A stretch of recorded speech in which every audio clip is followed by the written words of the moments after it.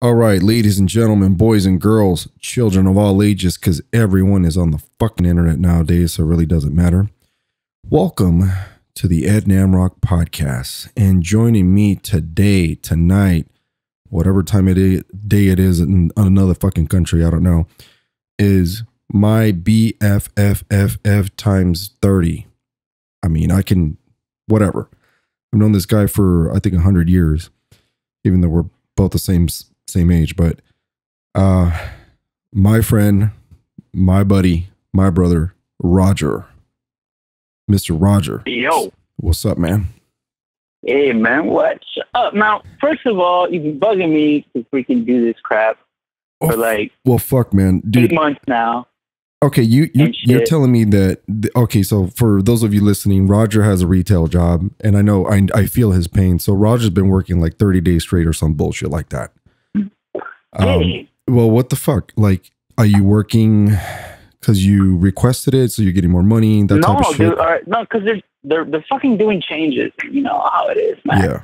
When there's changes, they're like, oh, we're gonna move this person to this location. We got this person's gonna get fired, or which is always fucked up because you're like taking somebody else's hours that just got let go, and you were probably pretty tight with that person. We all know what that feels like. So. Well, I never met the guy, so I don't really care. Okay, cool. He was at another location. No harm done.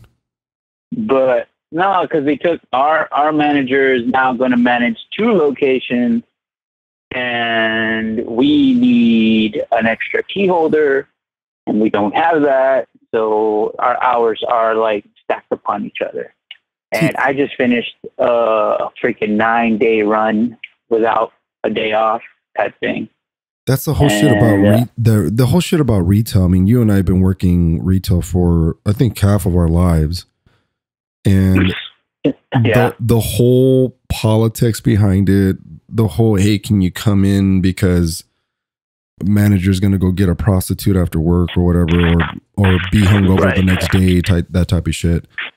I'm not saying we're saints or angels, but I'm saying like, you know, sometimes taking one for the team is absolutely necessary. But when it comes to like operational shit, it's tough, man. It's really tough.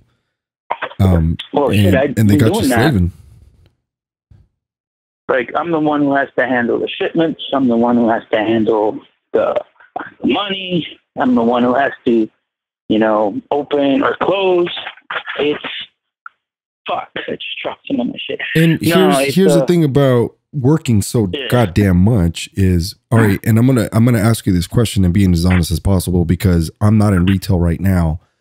I haven't been in a while, but you can answer this honestly. Do you lose touch with current events or real-time shit like politics? Of course. All right, cool. Because I don't want to deal with it. But have you been getting the latest breaking news, like the shit that's been going on?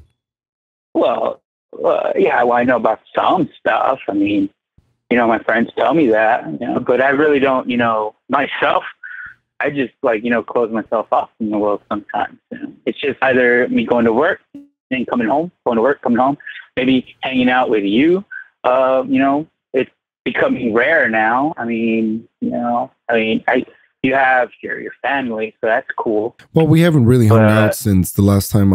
For those of you listening, Roger and I went on this spectacular fucking beer hop. It's called the LA Beer Hop. Shout out to them.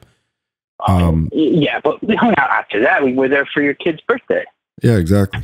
Oh no shit, that's right. Yeah, I was there, and that was like I guess the last time we actually got together and just, you know, said what's up. Well, hey, we're all living lives. You know, we're all taking care of business, and but I'm running the rat race. So hey, aren't we all, dude? I'm still chasing the fucking cheese too, man. Shit. Yeah, but I mean, for you, what happened to you was, first of all, bullshit, because they could have made better decisions, like we said before. But think of it as a blessing in disguise. At least you have some time that you can, you know, dedicate with your kid you know, with your family. Absolutely. I mean, I know you've been taking some freaking commutes to go to other places to work with people, which is great because now you're networked out there somewhere. So that's awesome. Yeah, and they're big ass commutes. Yeah, but I mean, at least you're getting something, to at least put some food in your mouth. That's just think about that for now. Oh, I mean, absolutely. something's going to happen. Something's going to be better. Something better is going to happen for you, dude. No, I know it. You're going to get it. For people who are listening that are not in the loop, what Roger's referring to is I used to work. Him and I attended a school by the name of Pinnacle College, and I'm not afraid to name drop it now because it's pretty much it's done. It's history. I was the director of career services at this place, and it was a great run. But what's funny is did I tell you the story that at the time Stephen Kimball, who was the who was my position that I wound up taking over, he told me that, hey, you have about a year and a half before the school either sells or closes. And I'm like, okay, so I just got hired to work here technically for a year and a half. And I took it thinking, I had high hopes because, I'm a graduate of that school. I excelled. I was damn loyal to it. I think we all were. And then just to see the way it went down, I'm just like, fucking shit, dude. Like, what were these guys thinking? Obviously they weren't thinking. I know it came as a shock to you, right? Dude, I just saw the auction for the North Campus. Oh, that's right. They're auctioning off the North Campus. That's right, because their last week is this week. Yeah, and I'm just like, fuck. It's absolutely over for them. That sucks. I mean, the school had great potential. The problem was its enrollment. It would take anybody, and that was its downfall. I mean, but think about it. Okay, I was one of its weak pillars. But put your business hat on for a second and say you were the owner of the school, right? What would you do to market the school in the correct way to attract that particular type of individual who wants to excel in this business? It's not just for a lot of people. We were just sound guys. Oh yeah, they're recording bands and whatnot. I'm like, no, dude, we do much more than that. We record a podcast like we're doing right now. We do sound design. We're basically sound artists. Well, I would go basically to educational institutes like schools, public schools, right? Events where I know where an audio person would excel at. Like, we should have probably set up a booth or some kind of thing at NAMM or GDC, E3, of course. Just work something out. Talk with people from either those AAA studios or those independent studios. Shit, there's a lot of people that this guy could have just set up meetings with. Even have people walk in and say, hey, you know what? Let me look at your graduates, or let's see what we got here. Because there was so much talent and so much I gotta put this smart kids, graduates that could have done really good, that are probably doing well because they have the right connection. Also, what I'm trying to say is, if I was the guy in charge, I would have done all that, and probably, I just had it in the back of my head. I was going to say it, and I just totally brain farted on it. Well, what about marketing though? Now here's the thing: is just to give you a refresher, and those people listening is okay. Everyone's probably wondering, like, where did they fuck up? Okay, well, they fucked up on the marketing side. They began to spend, or should I rephrase it? They began to waste a lot of money on things that, quite frankly, in this business is not going to give anything in return. You want a return on investment, basically.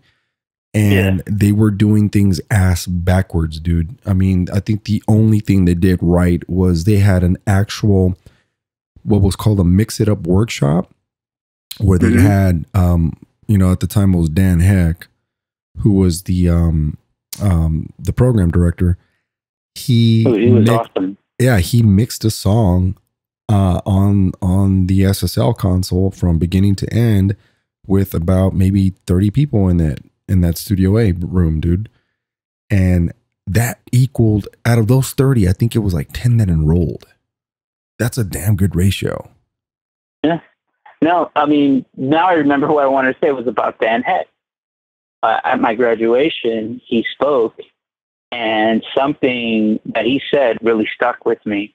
And it makes me, think of, hey, I'm not just, some regular person that took some kind of training or anything like that.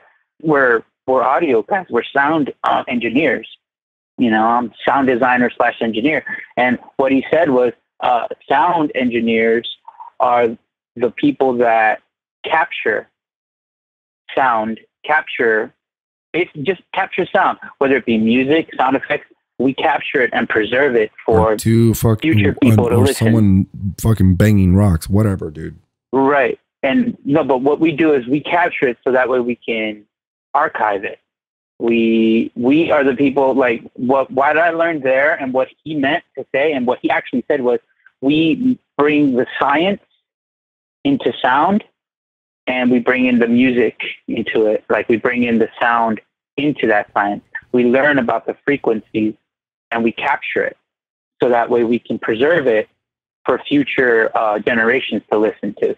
Ever since Benjamin Franklin created that, wax cylinder and recorded sound with that freaking thing with a needle on it, that's how it all started, So what we do is pretty damn important. It may not be, something that we can watch, but it's something that we can hear in future generations. We might have, and what we're doing is we are creating and mixing music or sound editing for either film, artists and stuff, and it's good to the ear. It makes it hits. It just it makes you feel good. If it's not done right, then we don't care about it. Well, a lot of people don't understand like the importance of sound in a lot of, I guess you can say, a lot of aspects of life. Because to me, my whole theme, my whole catchphrase, my whole philosophy is sound is life. Yeah, but it's just a part of life. I mean, what's your take on that? Exactly. Like, you can't enjoy a movie blindfolded, but then again, you can't enjoy a movie with earmuffs on, because all you're doing is seeing or just hearing. You got to have both. Yeah, exactly. It's just the way how we. It's just the way how we as as humans, we have our how we look at life or look at our regular days, our normal day by day with just, our eyes and ears. Right. I mean, it works in conjunction with a lot of the visual stuff. I really came to accept that, because for a long time I was kind of biased and angry about the whole underappreciation of sound engineers, mixing engineers, re-recording engineers, Foley artists, sound designers and stuff like that. But I learned that it was the wrong attitude to begin with, but I mean, decoratively, dude, from being a sound designer and all that stuff to being an artist, dude, like I'm sure you got the news, dude. We just lost one of probably a handful of iconic painters of sonical fucking beauty, man. And dude, we'll get into the details in a bit, but when I first got the news, I'm like, okay, how did it fucking happen? What happened? Like, all these questions start to brew in your head and you just don't know what to make of it. But dude, Prince, rest in paradise, man. He's gone. Yeah. But no, I mean, he may be gone, but never forgotten. That's why, again, his music, people like us to help preserve that artwork, he won't be forgotten at all, you know. And I want to say maybe 50 years from now, there's going to be new people, new artists coming out, and they're going to be using his music as well, just like how past artists have been doing with past artists' music. You know? And it's right. sad. Dude. As soon as I heard it, I messaged my boys and I said, dude, it's not gonna rain anymore. It's no more Purple Rain. Purple Rain is gone, dude. It's like, what? Like, and is it confirmed? Like, yeah, it was confirmed. And it's like, it was just sad. I really felt it because, you know, to me, you listen to other artists, other music out there. There's nothing like Prince's music out there. Nothing at all. You know, it's got its own unique genre. You know, you can't really fit it into a specific kind of genre. Is it pop? Is it rock? Is it funk? Is it R&B?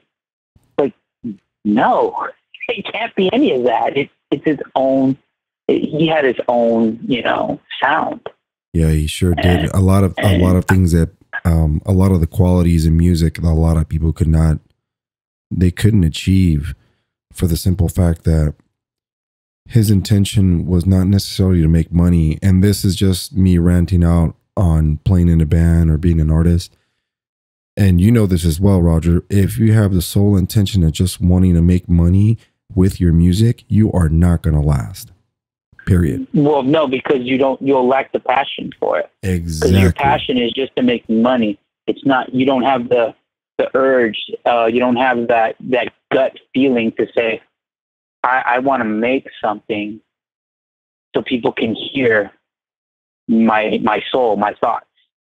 You know, if you're an artist and you paint and you have this picture in your head, you really want to put it out on paper or on a wall so people can see it.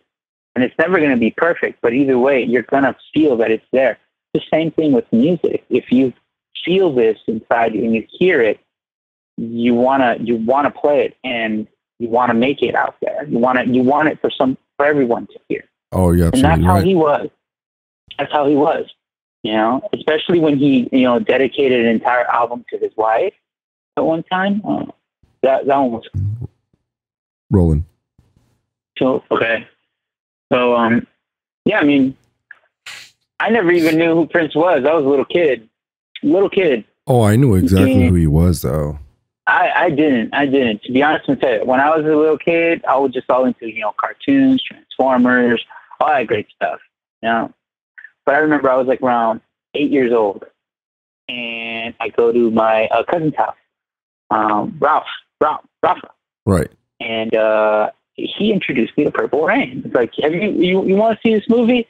I'm like, what is it? You know, because like I was looking at this poster that was up in his sister's room, and it was Purple Rain, the poster of Purple Rain, and it was Prince in his motorcycle. You know, I'm like, well, that looks weird. It's like this guy on a motorcycle. Oh, that's Purple Rain. It's like, really? It's like, you haven't seen it? I'm like, no.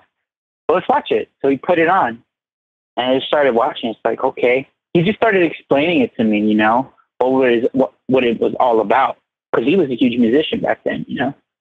And I think it was because of that I started appreciating more of the sound of the 80s, you know.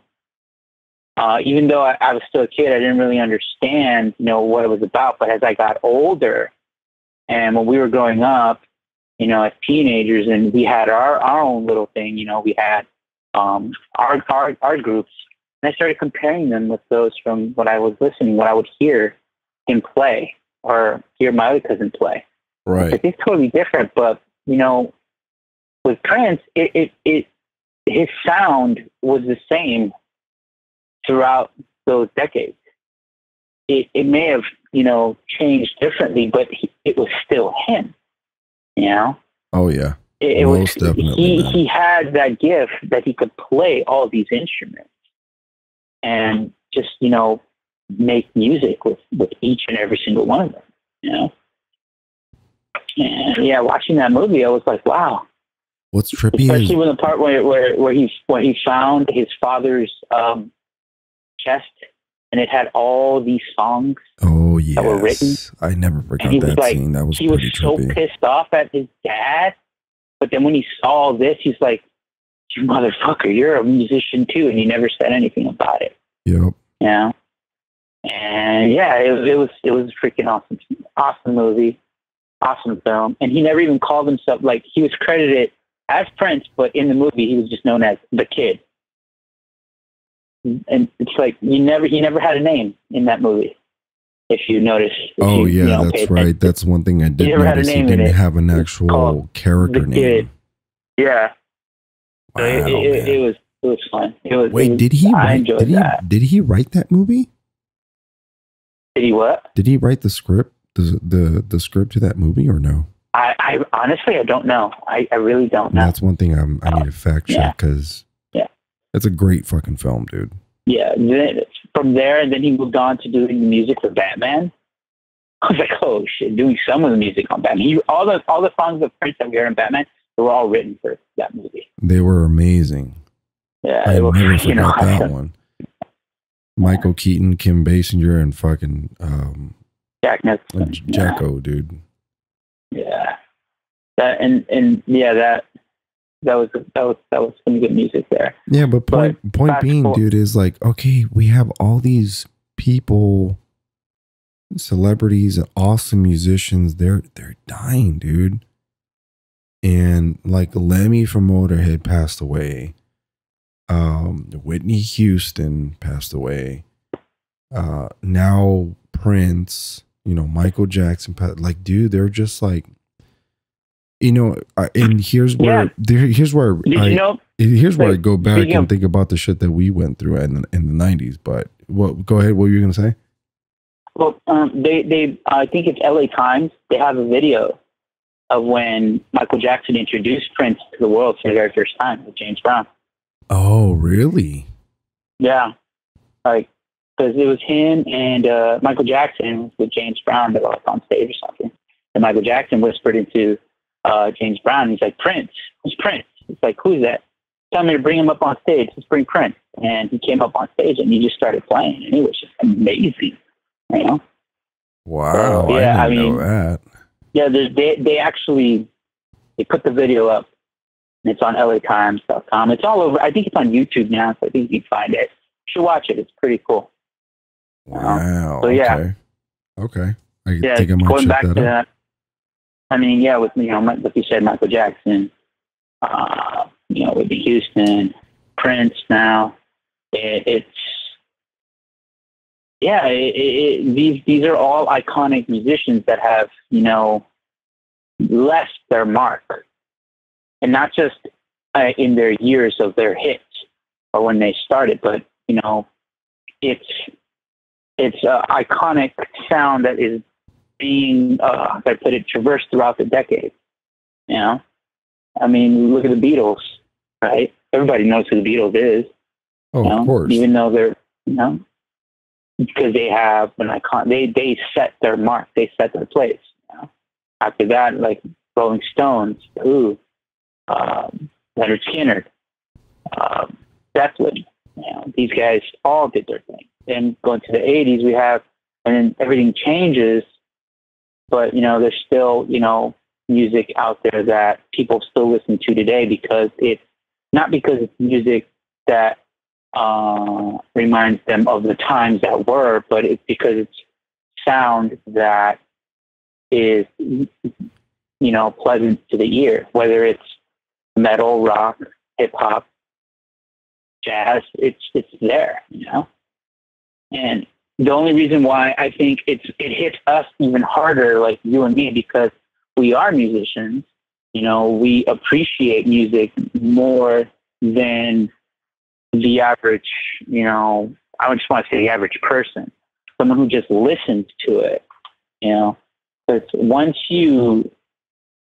actually sit down and play an instrument, or it doesn't even have to be like, something, like a guitar or a piano, it could be anything, but once you sit down and you just say, hey, you know what, I just make this kind of music, you can really start to appreciate what you listen to, because then you feel more akin to that sound, you know, instead of just listening to it and say, oh, yeah, this is what's his face singing about this, and that, you know, and well, okay, so you know like what his song is, but what does it make you feel, you know, when you hear it?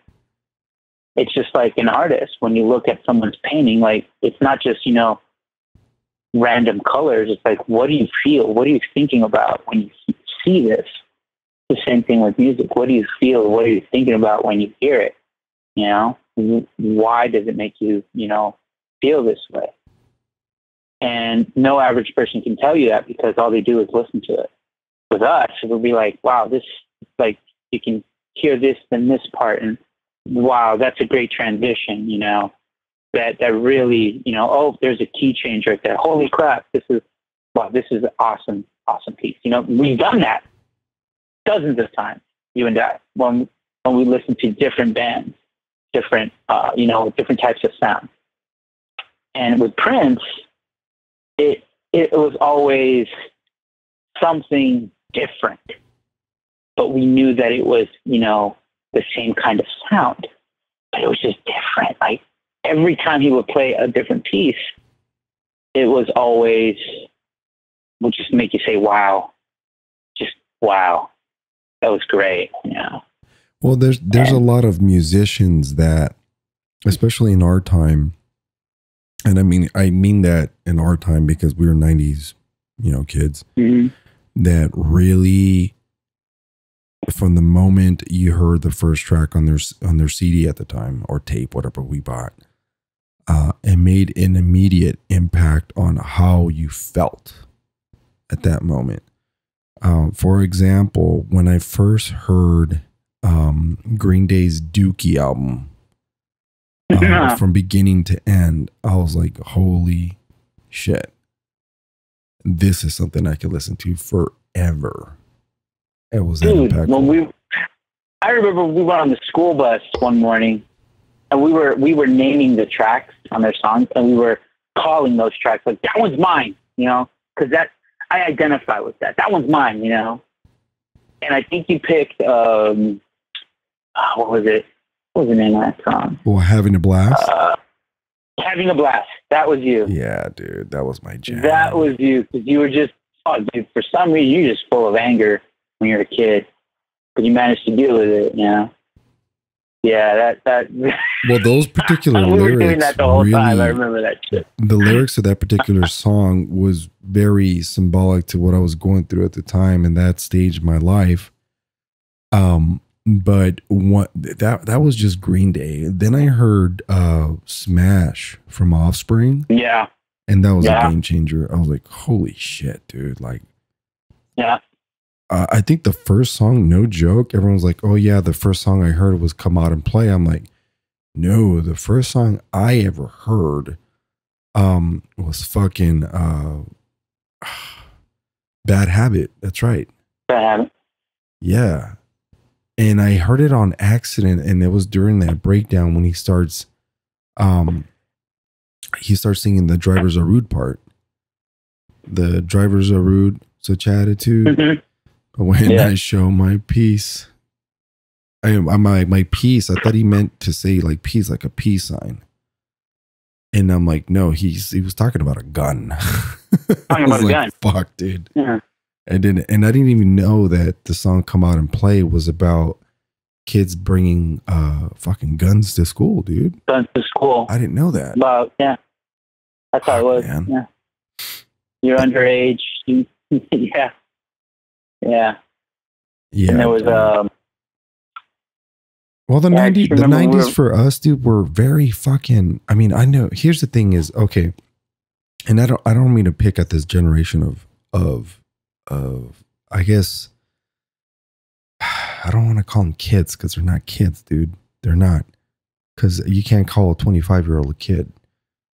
No. I guess people, What? humans. Are you talking about like the millennials? Yeah, young minds, basically. Because technically we're millennials too. You know that. but we are, I don't know, we're just different for some fucking reason. But dude, remember they identified our generation as Generation X. Yeah, and we were supposed to be the biggest failure in American history or some shit like that. Yeah. The young minds nowadays, like, I don't know if it's just because they haven't been introduced to it, but I remember when I was at the school, I played them because they heard about George Michael and Wham. And they heard the song Faith, so they were all about faith or whatever. And I'm like, oh, cool. I'm like, yeah. I go, did you ever hear Limp Bizkit's rendition of it? It's pretty fucking brutal. And they're like, Limp Bizkit? I'm like, I go, yeah, they're not the greatest band. I go, but a lot of more people hated them than liked them. I go, but this rendition of that song was pretty badass. Oh, the minute I introduced them to that song and I played it for them, they were all over it. And I'm like, holy hell. And they kept asking me for new music for them to discover.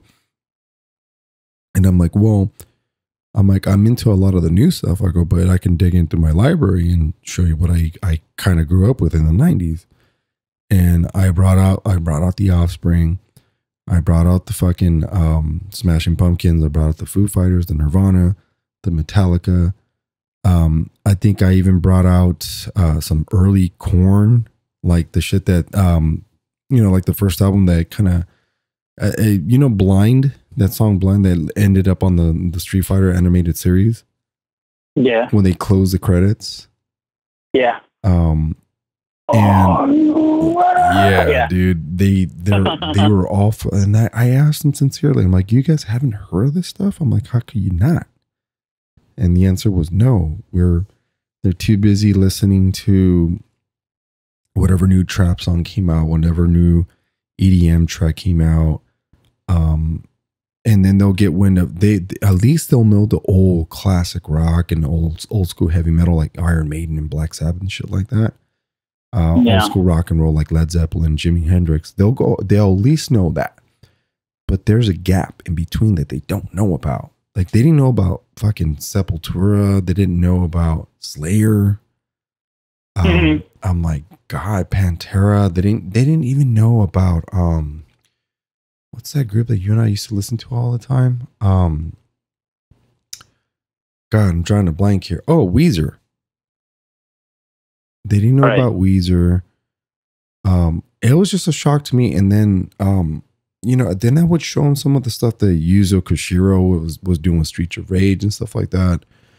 Yeah. And the Kingdom Hearts soundtrack. And then then that's where I was kind of in their realm because I'm like, dude, this stuff came out a long time ago, but it's kind of down you guys' alley right now because that's kind of all you guys listen to right now.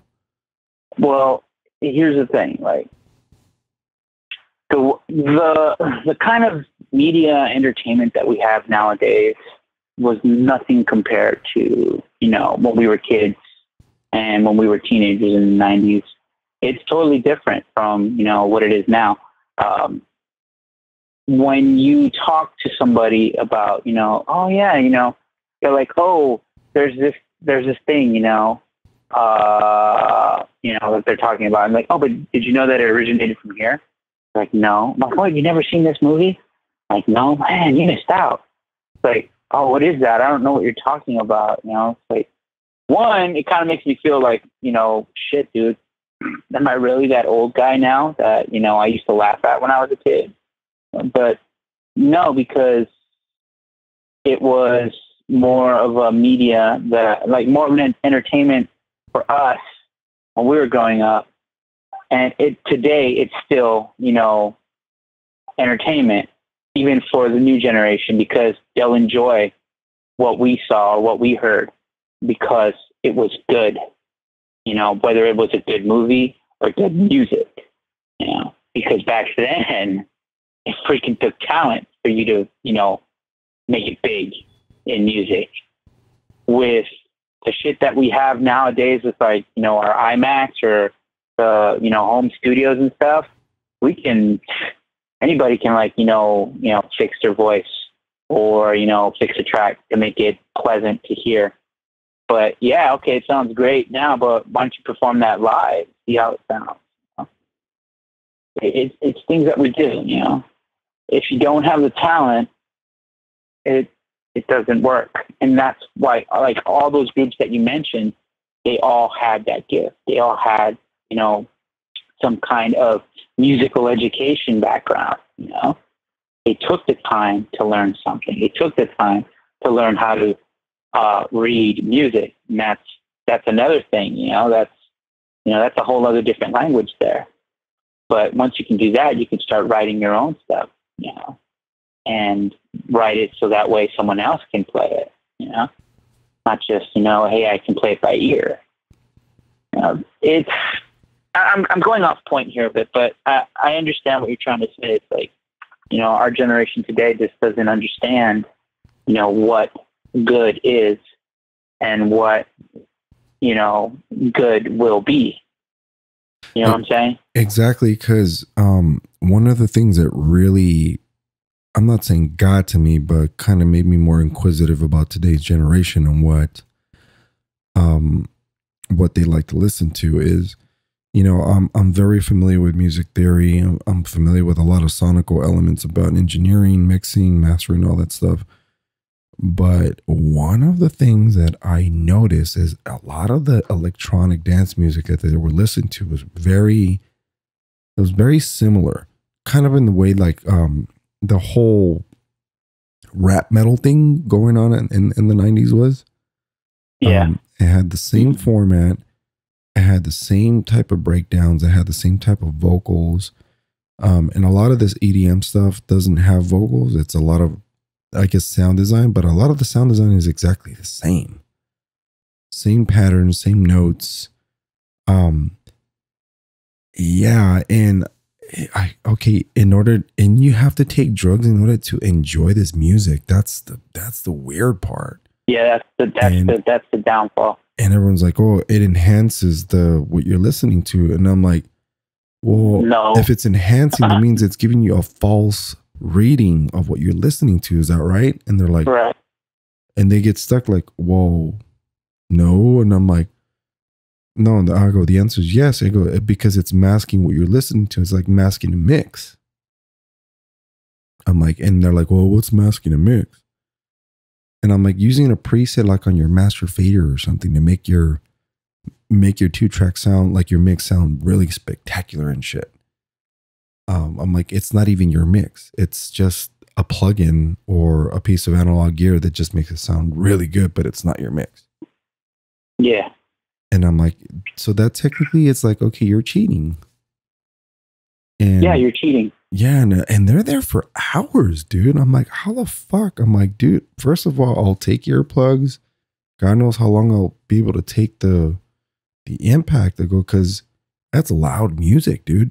You know, loud music for long periods of time. I mean, I don't mean to sound like an old man, but I'm just I'm just speaking reality here. It's loud shit, dude. You need to protect your hearing. You have to protect your hearing. Wow. I hate to say it, but you have to. I mean, I treasure my hearing more than ever now. It's true. Yeah. Well, of course, you know, with me and you, yeah, because we now know it's like, oh, this frequency fuck you up, you know, mess up your hearing bad. Shit. It may not happen like that, but in the long run, you're gonna start hearing this shit, and then you won't be able to hear it at all. You know? And yeah, people and everyone knows, dude. Loud music. Like, so how's that ringing in your ear? You know? Right. Oh, it comes and goes. Oh, well, it's gonna stick around for a long time if you keep listening to that shit. And everyone knows the louder it gets, yes, the better it may sound. But just remember, you're raising everything else that comes with the Fletcher-Munson curve, as everyone probably doesn't know what I'm talking about. But everything gets boosted. Everything is so goddamn loud. If you take an SPL meter, it's probably like over 100. Oh shit, dude, it'll clip like crazy. Yeah, it's not. But I don't know. I don't know what to make of it, because I mean, I'm a fan of some of the stuff that comes out, but for the most part, I just don't. I mean, I'll listen to it because I'm willing to listen to it just to see what I can pick at. I mean, I try to find more things right coming out of whatever I'm listening to than wrong, right. but it never works out that way. I'm just like, okay, well, what was the whole point of that fucking song? It was like 2 words throughout the whole thing. Nothing about it impacted me. Nothing. And, you know, back in, you know, with the music, going back to what we originally, you know, brought this up is, you know, with Prince's music, it made sense, even though his lyrics were strange, but you understood what he was talking about, you know, and he put that into music, he put that into words, and it was just like, wow, cool, you know. You hear shit like this today. There's stuff like, you know, some artists today may try to do that, but even some of the heavy metal bands that I listen to, I'm just like, what is this? Yeah.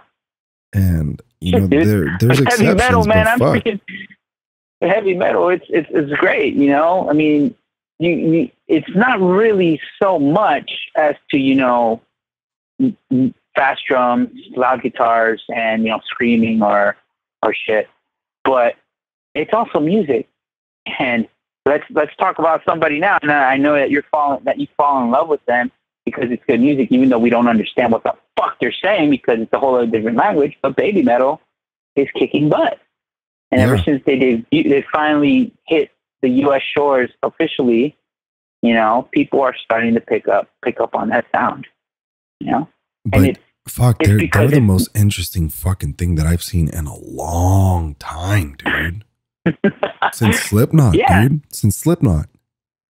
And Slipknot had 9 fucking psychopaths, dude, on stage with jumpsuits and masks. Yep. Now there's 3 little Japanese girls, dude, up front with a badass band in the background. Yep. With these crazy looking guys in the back. Yeah. Yep. But it's just not, it's the music. I don't care about the image. No, I really don't. I don't care about the image at all. If the music sounds great and it's something that, you know, I'm not going to like switch over, like, oh, you know what? I already got tired of it. You know, it gets boring. You know, music can last long and be really good, or it can be boring. If that's the case, then you need to cut it short because then you lose interest in your audience. But these people, with them, it's like, shit, it's music. Because their lead singer, she's got a damn good voice. Oh, she's an amazing vocalist, dude. I don't understand, like, you know, the language completely. I may understand a few phrases here and there, but it's like her voice is just amazing. And okay, I know whoever's listening right now is probably saying, what the fuck does Roger know about music? And I won't speak for Roger, just so you guys know who he is and what he does. I'm not saying he's fucking Bach or fucking Mozart, but shut up. But Roger, can you please enlighten the audience of, give him, you don't have to give him the Cliff Notes version of what you've done and what the experience you have with music is, but tell the listeners what you've done, where it started and where it ended right now. With music? Yeah, like man. What I've done with because it? you're the reason why I got into music in the first place. Oh, well, shit, dude. It started when I was a kid, you know? Right. Fuck. Ever since I picked up that little recorder, a little flute thing. And Miss Richardson's class, right? Not even that, dude. It was before that. It was back when I was in elementary school, freaking first grade, second grade. You know, I saw this and it's like, how much is this? You know, like I asked my mom to buy it for me. It's $4, and I was just blowing into it. And then the teacher in that little music class actually started saying, "This is how you play it." Okay, and I just follow the little dots on this paper here. And it wasn't music notes at all. It was just like telling you how to finger it. Like, oh wow, that's pretty cool. And it's not only with that, but there was you know, musicians in my family. You know, again, going back to my cousin Ralph. You know, with his band and stuff. Right. You know, every time I would go over to his house, You know, there's, big old drum set, there. Like, and it was huge to me because I was a kid, and guitars and stuff, and I couldn't even pick it up. Right. My cousin Willie, God rest his soul, Bill's son, he was a musician too. He had he was a guitar player as well. And, and I got into that, then from then on, I tried to stay into music while I was growing up, going to school. In school, I tried to get myself involved in the music program. And this was your elementary years, right? This is what? Your elementary years? This was this was a year before Eastmont Junior High School. Okay. Okay. So, going into Eastmont, going into junior high school, I said, hey, I want to go into music. I want to go into band. And it was beginning band, and, I started with the trumpet. And from there, I started learning how to read music, and then you moved into the neighborhood a year later. And again, not only was I into music, but I freaking loved video games, and I even told you the only reason why I freaking became your friend is because I wanted to go over your house and play on your Sega Genesis. Which is the meanest thing you've ever told me. I was like, fuck, dude. Like, yeah, Sega Genesis. Can I come over and play? Okay, sure. And then you had your stupid keyboard, and we were just fucking, mess around with that. Oh, the fucking Casio. The Casio, dude. That shit was great. We would fuck around with that. And then we started going to school, same school and stuff, and I was doing the music.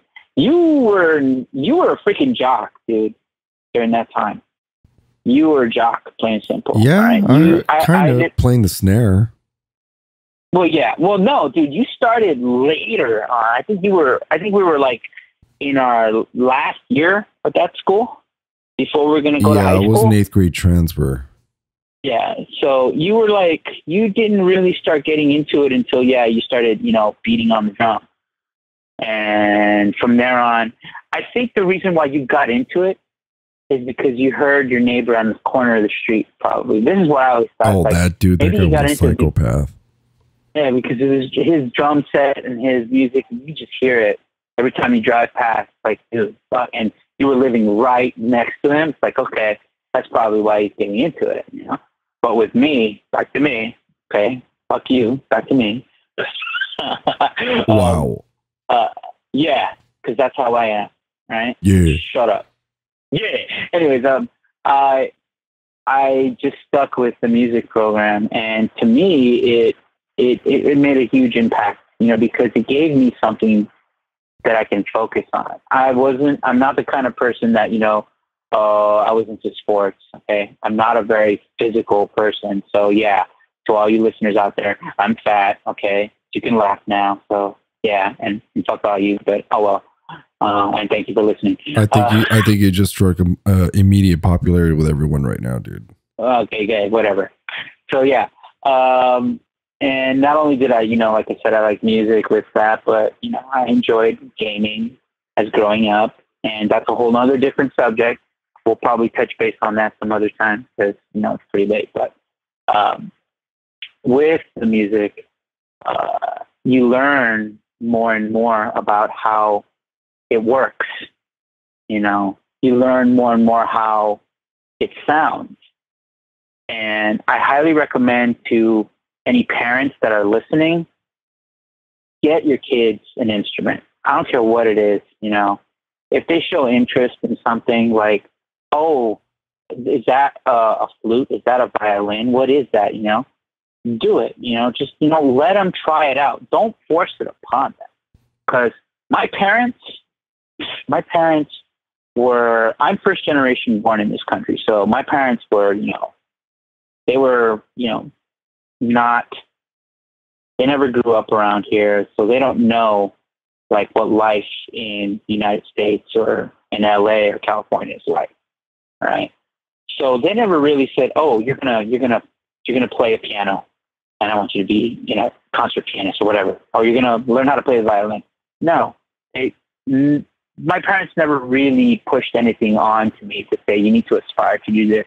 To them, it was just go to school, study, get an education. Okay. That was it. Well, I want to learn music. I want to do this. Let me try this. And yeah, I got into it. I got into it since, like I said, since freaking third grade, fourth grade, fifth, sixth, seventh, eighth. You and I, junior high school. And then high school, I kind of, like, I didn't get into it because my music teacher didn't submit my application to Narumi, the music teacher back then. So it didn't work out. And that's why during my freshman year at high school, it went to shit because, I was hanging out with with the wrong friends, And the reason why I didn't hang out with you is because, you're a football player, you're the jock, and you know how it is in high school. It's just like prison. You got your cliques, and you want to hang out with who you can, feel safe with, and you can, have fun with. And I never actually thought that was like okay for me to go and sit at the jock table. So shit happened, and I had to transfer. I left Sure High School. I had to finish my freshman year at Pioneer in Whittier because my cousins were going there. Right, I remember that. Yeah. And that's when I got back into music. And I don't know if I ever told you this, but it was during my math class, my algebra class, and there was this guy sitting in front of me, and he was wearing a T-shirt that Pioneer Jazz Band. Like jazz band? And I look at him, hey, dude, you're in the band? He's like, yeah. Like, oh, wow, I used to be in the band at my other school. So, oh, really? What instrument do you play? I told him, oh, yeah, I'm a saxophone player because I got more into the sax. I transitioned from trumpet to saxophone. I go, I like to play the baritone sax. He's like, oh, we need one in our band. Oh, for real? Like, yeah. It's like, here, come on, let me introduce you to our music teacher. And that was Mr. Z, right? No, it's Mr. Z. Z. V like V?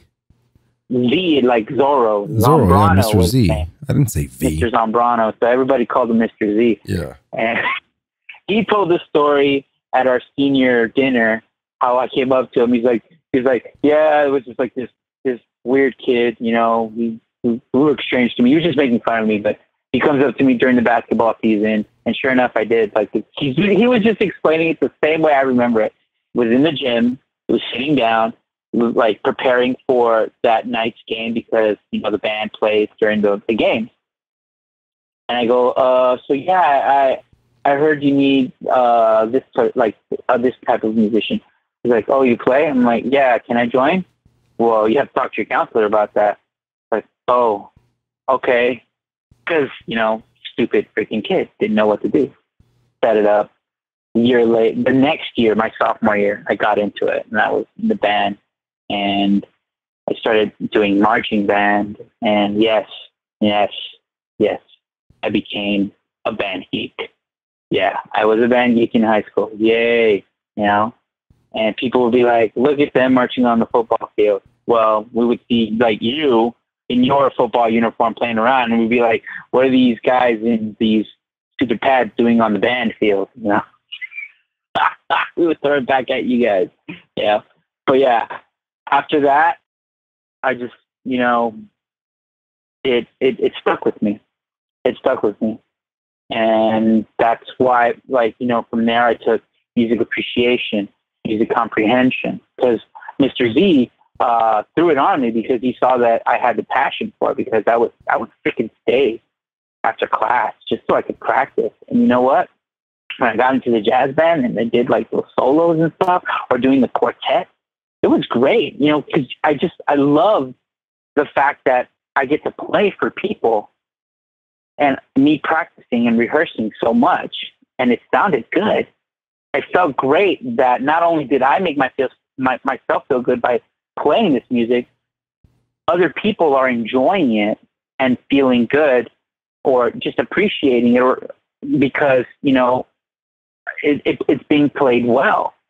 And that's why when I hear music today and it's like, do you guys like this? Like, it sounds like shit. Or this sounds bad to a point, or it sounds good, but then it gets bad. And they're like, what do you know about music? What do I know about music? Shit. Once you sit and listen, tell me what a freaking arpeggio is or a triplet. You know what a fermata is. You know this. If they won't tell you jack shit. You even go to somebody who plays this music, and if you were to ask them, hey, you think you can sight read this for me real quick? They'll probably like look at you and say, get this guy out of here. But back to after high school, we started hanging out more, and I saw that you're peaking, like you're peaked into music, and it's like, shit, dude, like, do you really like this? Like, yeah. I remember when you started, like, playing the guitar, and you would play by ear, and I remember how you would always go online and try to download tabs. I'm like, why are you downloading tabs? He says, well, because I couldn't read fucking sheet music. I couldn't read because you couldn't. Really? I'm like, dude, learn how to play chords at least, Yeah, I don't know how to read guitar chords myself. Okay, I don't. Even to this day, I would look at it and I would just see dots. But you give me something where I can read in the treble or bass class, okay. All right, I can tell you, okay, this, and that. All right, now let's see if we can play it, I could do that, And now I know you can because I know you took the time to learn. Well, it helped a lot. As soon as you told me to do it, then it helped a lot. And I got a better comprehension as to what to do and how to arrange things, so it doesn't sound messy. But here's the crazy thing. When going back to Pinnacle, shit, dude, I felt like a little fish in a big pond and a big lake, because with Dan, not Dan Heck, but Dan Reynolds, what he showed me, I was like, wow. Wow. Like, they teach this in a higher level. Like, wow. Orchestration, holy shit. I still have the chart that he gave us to what instruments complement other instruments when you want to write music. So it's great because it really helps you out, especially when we're going to write music on our computer here using the VSTs. Like, work off this chart so that way you can have something to put you in the direction when you want to have something that sounds good sonically and acoustically, and those frequencies just meld, and it activates that euphoric dopamine in your brain without any type of absolutely drug. So it's like, that's how it is with music. When it's good music, like, wow, you just said dopamine, and I think every other youngster that's listening to this is like, dope, they're thinking about doing some kind of fucking drug right now. No, hell no, dude. Our body produces our own drug. Exactly. For those of you listening, dopamine is a natural high that comes from your brain. Yeah, your brain secretes it because it makes you feel good. You'll feel it a lot. You want to know when you can feel it the most? During sex. Yeah. I don't know what you're talking about, dude. I'm a virgin. Oh yeah, sure. Okay, whatever. But yeah, I mean, when you brought up that subject with kids do drugs to enhance the feeling, to enhance the sound, it's like, no, you're just hallucinating. You're just fucking, you're hallucinating, and you're picturing this music the way you want to see it. You're not picturing it the way the artist wants you to see it. And back to Prince, that's what he did. That's what he did. He painted with sound, And in what we learned at Pinnacle as well, and what I learned, is how to paint a picture with just sound. Because here's the thing. I remember when I went back and said, you can't enjoy a movie if you can't hear it or see it. But going to what you said, sound is life. Yeah, I agree with that, because our brains are incredible on telling us what we're hearing. You know, you hear like the engine of a car start, then immediately, oh, that's a car. Well, the art of the whole interpretation of what you listen to has been it's been around for eons, man. And it took for me to meet a blind person that's an engineer, of course, but needs assistance because, of course, they're visually impaired and they need someone to help them navigate. But they hear things that we do not fucking hear, dude, because of our visual distraction. Well, because we rely upon our senses. But like they said, when you take away one of our senses, the others have to adjust to work for that one. And the human brain can only hear up to, what was it, 20,000 hertz? Right. In frequency. So we can hear from, what is it, 1,000 to 20,000? Right. Right. But there's people out there that can actually hear higher than that. And unfortunately, most of them are blind, But that's just something, to me, that's just, you have a gift, use it. And if they can, shit, dude, what's his name? Beethoven was deaf, but yet he made music. Yeah, that is a fucking trip to this day. I always wondered. Ray Charles, Stevie Wonder, they're blind and they make great music. But I think with if with a deaf person, like Beethoven, I think it's because he felt. Because not only do we hear it, we could feel it. We can feel music resonate, not just through our heads, but through our bodies. And it's not just because, oh, that's just a lot of bass. No. You can feel it when you hear it, but you can feel it resonate through you. And that's something that sound has always been doing to us. Precisely. We react to it. We react to what we hear, because it either makes us feel good, or it frightens us, or it makes us feel angry, or it makes us, it makes us feel, sad or happy.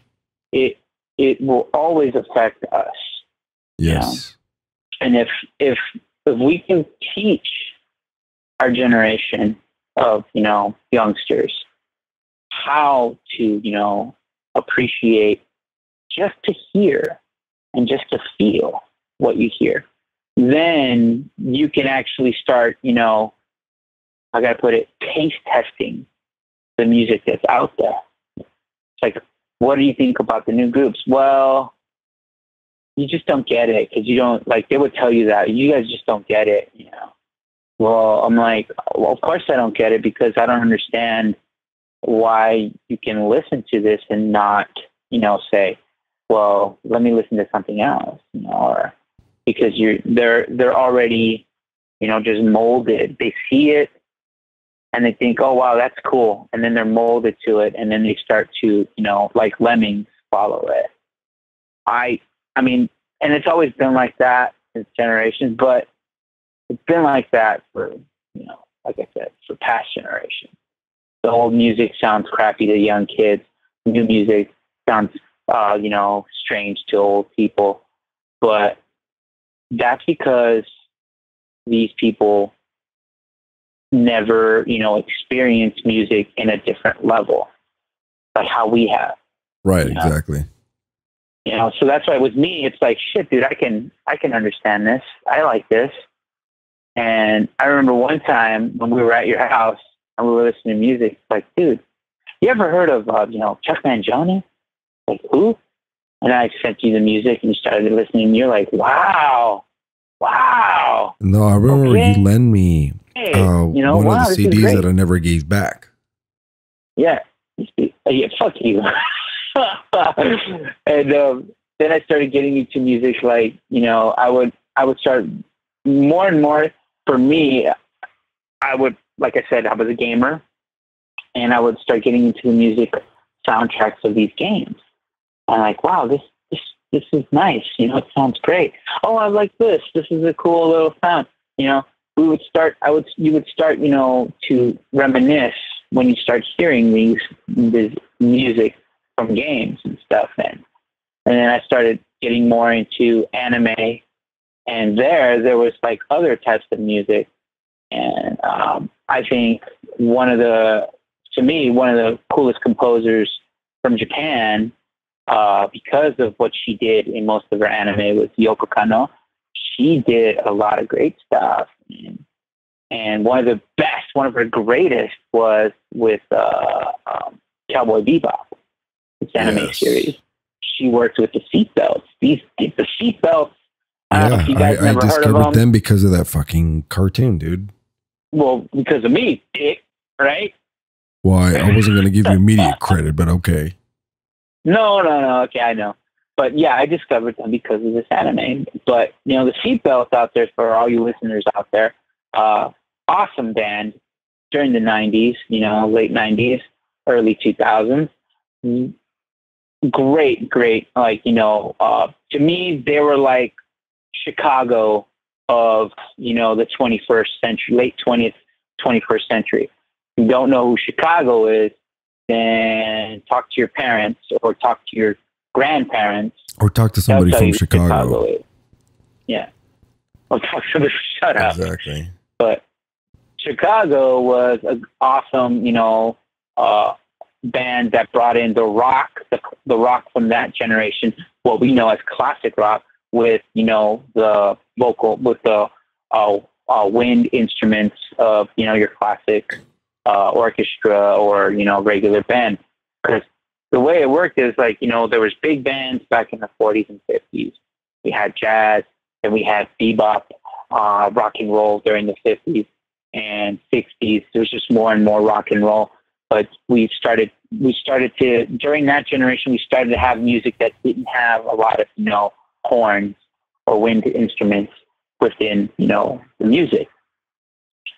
During I guess it was during the 70s, because it was before my time.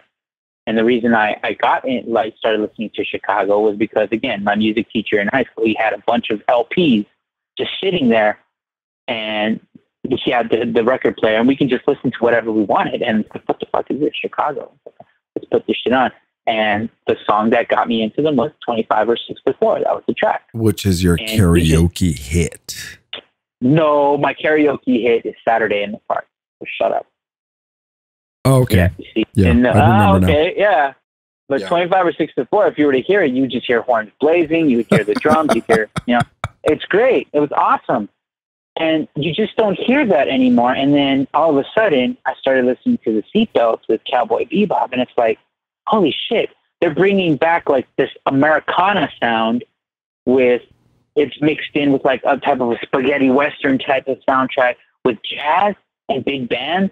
Dude, this is awesome. You know, that was great. And the only American bands that ever did something like that during, you know, the 90s and early 2000s was Squirrel Nut Zippers. I don't know how many, I think they only dropped 2 or 3 albums, but they did something cool because they were more like a little jazz type, you know, hey, okay, but they didn't have a lot of that electric rock or metal sound with it, but they did their thing with the music. People were all into, right. You know, they were trying to get back into the swing band type thing. What was the name of that one group? Squirrel Nut Zippers? Shit. Not Squirrel Nut Zippers, the other one that they were shit. Fuck, I forgot their name. They were, but anyways, they tried to do with the horns and everything. What was it?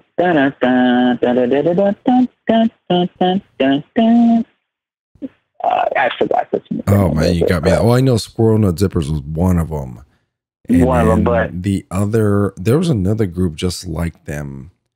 Real Big Fish. There you go. There you go. There was Real Big Fish. Yeah, there was Save Ferris.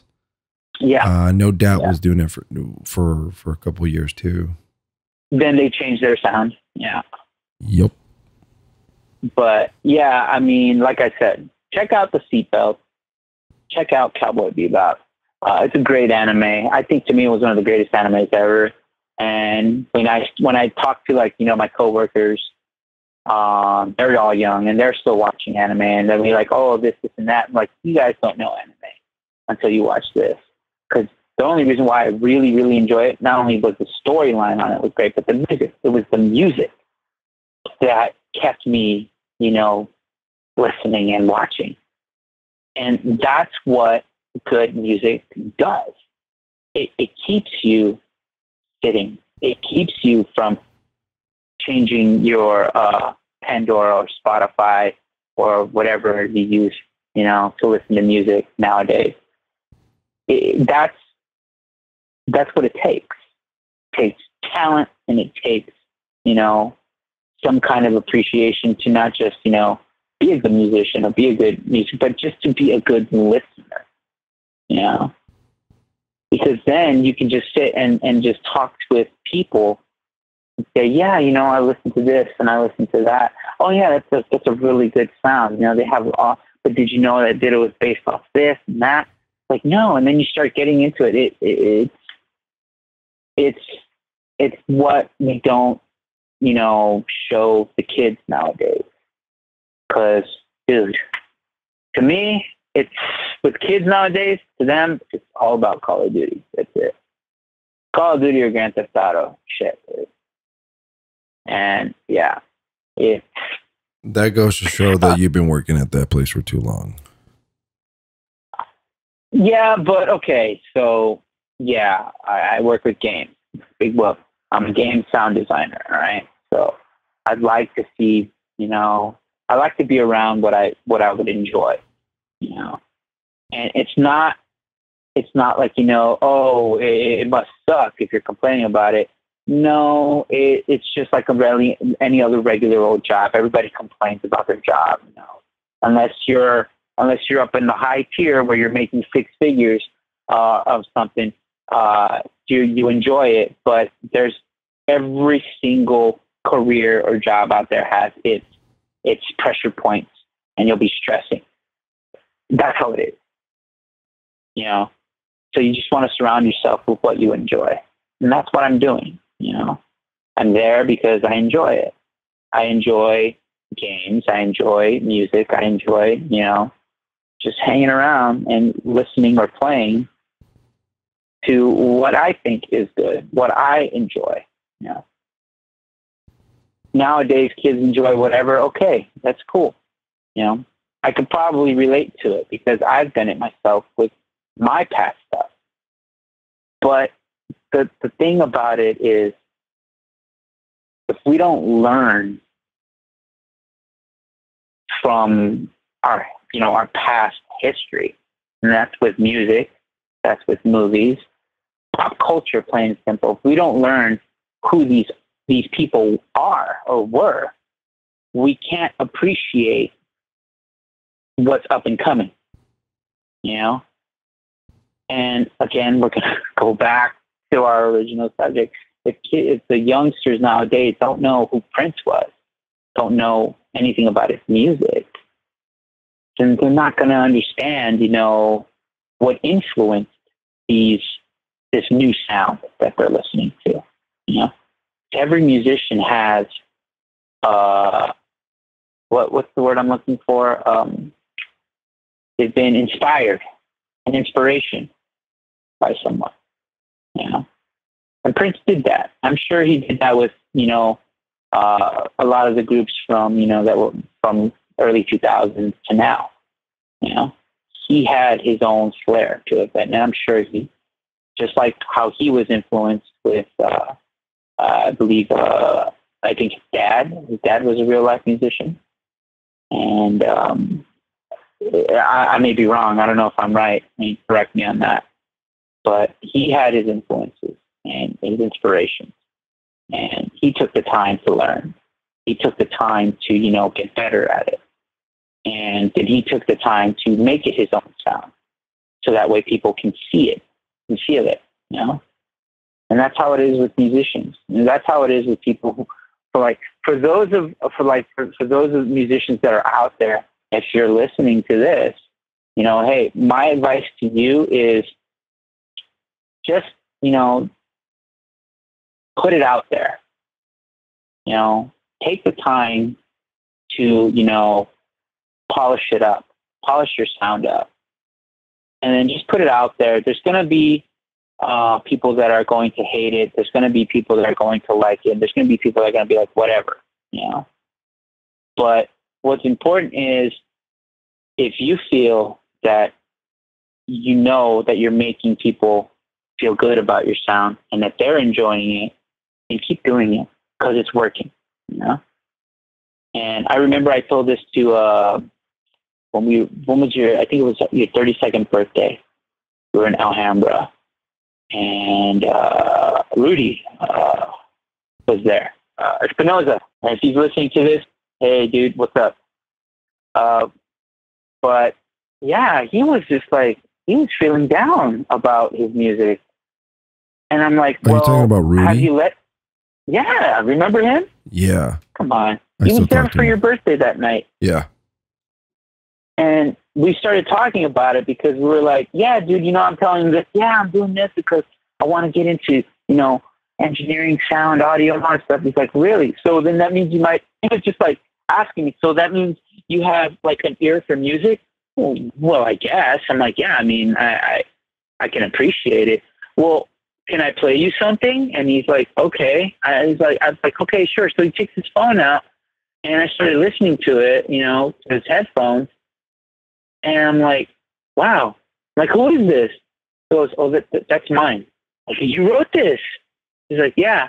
Like, has anybody else heard it? He's like, well, not really, because he was so hesitant about getting it out there. I'm like, dude, this is good. Like, what's wrong? Like, do you feel that it's bad? He thought that it was bad, you know. But that's the thing, is you don't know if it's good or bad unless somebody actually tells you. Yeah, but even if they tell you it's good, are you going to take that with a grain of salt, or are you going to take it as a compliment? Well, I guess with him, it motivated him. Because from what he told me after that, I guess, his sister talked to you about it? And you were telling me that, yeah, he started, you know, doing more.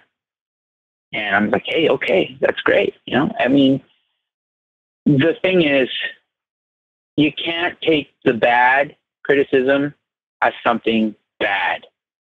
Take it as a challenge. Shit. That's how it was with me, with my work, with like the sound projects that I did. Like, so is it good? Is it bad? Well, it's good here, but it's kind of bad here. Okay, what's the bad? Like, I want to know. Is there any way you think I could correct it? Or what can I do to make it sound better? Or to make it not bad? That's the challenge, you know? Because never take bad criticism or, you know, negative, you know, criticism or negative thoughts from people bad. Don't ever take it. Like, because remember, haters are your biggest fan. They're going to hate you at least they're listening, right? And they're always going to talk shit. Who cares? They're listening. So just make them listen to what you want them to hear. If it sounds bad to them, it's because they want it to be bad, because they hate you or they don't like it. But if it sounds good to other people, you're doing something right. But as for the bad criticism, the bad negative stuff, like, again, take it as a challenge. Like, hey, all right, maybe I can just make it better, you know? And that's what I did with you. Remember when, like, your first music and stuff, like the first song? I'm like, sounds good, but I don't like this here. And, or this can be, you could change this. And you're like, how? Well, try this. And it worked, right? You know? I know when I helped you out with your music, it got better to some degree. And then afterwards, it's like, dude, you're just doing good shit now. It's like, wow. I think you just started to understand more and more and how, you know, your music should sound and how it can affect others, not just yourself. Yeah. And that's what I believe music should be. That's what I believe that musicians nowadays should try and understand. It's like, how will it affect others besides yourself? You know, it's like cooking. You know, there's a recipe for food out there. and how it should be prepared. But you can always change it up and make it different to your liking. But will others like it? How will it affect others? You know, maybe they'll like it, maybe they won't. But the fact is that you made it your own, or you made it from scratch, and it's yours. It's your piece of art, and there will always be somebody judging it. There's always going to be somebody. There's always going to be somebody out there saying it's bad or good. But to be honest, if it's good, you know, that's because people who know music say that it's good. If it's bad, well, the majority of people are going to say it's bad. You know, it doesn't make them feel good, or you know, everybody. I'm not, and then this is just not just you know people that are musicians, people who know music, but I'm talking everybody.